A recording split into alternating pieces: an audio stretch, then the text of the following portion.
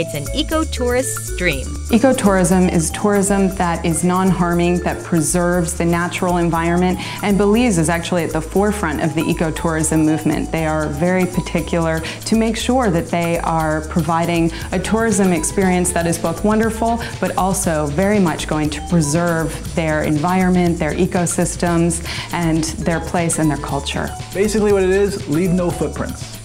What you do is you go check out the different places around the world, and you don't let them know that you've been there. Ecotourism resorts have sprung up in the past few years, but the first and still popular is Chaw Creek Lodge, a private 340-acre nature reserve in the foothills of the Maya Mountains. We were, in fact, the first jungle lodge in Belize and the first ecotourism lodge, but that was before eco was even eco.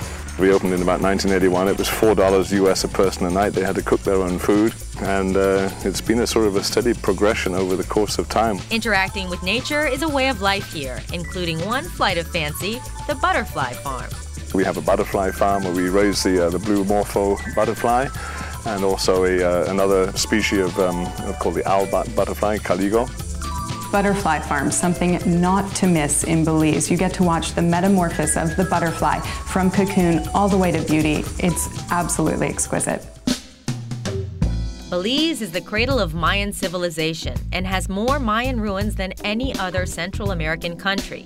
But if you see just one, see Zunantunich, or the Stone Lady. A major ceremonial center, Zunantunich has 6 major plazas, surrounded by more than 25 temples and palaces. The most prominent is the Pyramid El Castillo, rising 130 feet high above the plaza.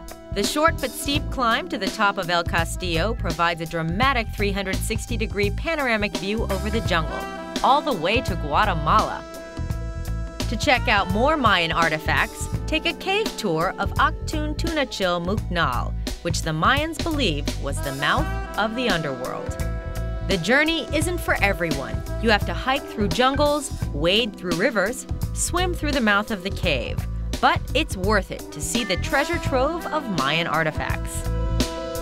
And if you think that's the end of your Indiana Jones adventure, think again.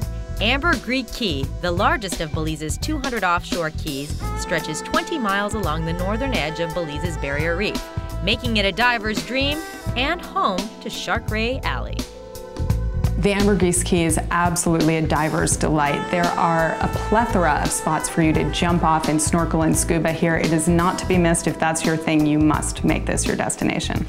The sharks and stingrays come right up to you and you can pet them. And you don't have to worry about losing an arm or anything because they're used to tourists coming by and they're pretty friendly and they know that, you're bringing in tourist money.